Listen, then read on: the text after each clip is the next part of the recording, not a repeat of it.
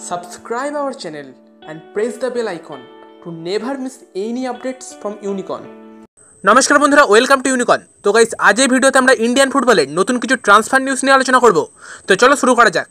তো প্রথমে কথা বলা যাক রয় কৃষ্ণকে নিয়ে। তো রয় কৃষ্ণের ব্যাপারটা তোমাদের আমি কয়েকদিন আগেই জানিয়েছিলাম। তো তোমরা বারবার কমেন্টে জিজ্ঞেস করছিলে তার সম্বন্ধে কি আপডেট আছে।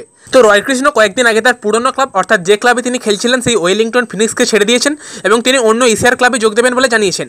তো রয় কৃষ্ণকে এটিকে অফার দিয়েছে, তবে শুধু এটিকে নয়, অন্যান্য অনেক এশিয়ার ক্লাবও রয় কৃষ্ণকে অফার দিয়েছে এবং সেখানে কয়েকটি সাউথ কোরিয়ান ক্লাবও আছে।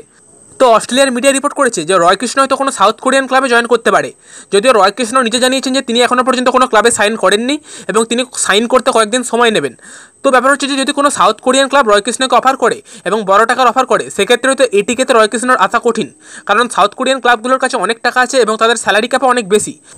তবে যদি রয় কৃষ্ণ কোনো সাউথ কোরিয়ান ক্লাব থেকে বড় টাকার অফার পায়, তখন রয় কৃষ্ণ সাউথ কোরিয়ান ক্লাবেই জয়েন করবেন এবং এটিকেতে আসবেন না। যদিও এই ব্যাপারে এখনও পর্যন্ত কোনো কনফার্ম আপডেট নেই, আমার কাছে যেটুকু আপডেট আছে সেটাই তোমাদের জানালাম। তো এবার আসা যাক জামশেদপুর এফসির একটা সাইনিং নিয়ে। তো জামশেদপুর এফসি পরের বছর ISL এর জন্য একজন স্প্যানিশ অ্যাটাকিং মিডফিল্ডার অথবা উইঙ্গারকে সাইন করিয়েছেন। তো এই প্লেয়ারটির নাম হচ্ছে Francisco Medina Luna or PT. তো এই পিটি হচ্ছেন একজন স্প্যানিশ প্লেয়ার যিনি মেনলি 3টে পজিশনে খেলতে পারেন, অ্যাটাকিং মিডফিল্ডার, উইঙ্গার এবং ফরওয়ার্ড। তো এই প্লেয়ারটি ভালো প্লেয়ার, যিনি আগে রিয়াল জারাগোজা, রায়ো ভালকানো, গানাডার মতো স্প্যানিশ ক্লাবে খেলেছেন এবং শেষে একটি গ্রিসের ক্লাবে খেলছিলেন। কিন্তু প্লেয়ারটির ব্যাপারে সমস্যা হচ্ছে যে প্লেয়ারটির বয়স অনেক বেশি এবং তার বয়স 38 বছর। তো এই পিটি জামশেদপুর এফসির ISL 2019-20 কেমন খেলে এবার সেটাই দেখার। তো এরপর একটা কনফার্ম ট্রান্সফার আপডেট আছে।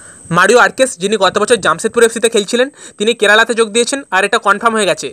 এছাড়াও দিল্লির মিডফিল্ডার মার্কাস তেবর, যিনি গত বছর দিল্লিতে খেলছিলেন এবং তার আগে FC পুনে সিটির মতো ক্লাবে খেলেছেন, সেই মার্কস তেবরের সঙ্গে দিল্লির আরও 1 বছর কন্ট্রাক্ট এক্সটেনশন হয়েছে এবং মার্কস তেবর পরের বছর ISL দিল্লির হয়ে খেলবেন।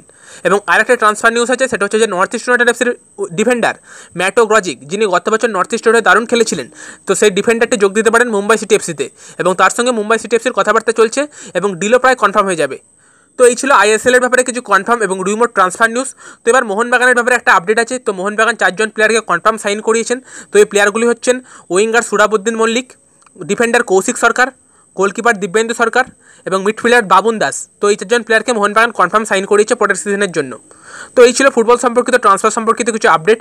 তো ভিডিওটা ভালো লাগলে ভিডিওটাকে লাইক করো, শেয়ার করো, আমাদের চ্যানেলে প্রথমবার এলে চ্যানেলটিকে সাবস্ক্রাইব করো এবং তার পাশে থাকা বেল আইকনটি অন করে দাও। তো চলো বন্ধুরা, আজকের মতো এই ভিডিওতে এই পর্যন্তই। দেখা হবে পরের ভিডিওয়ে। Bye bye, have a good day.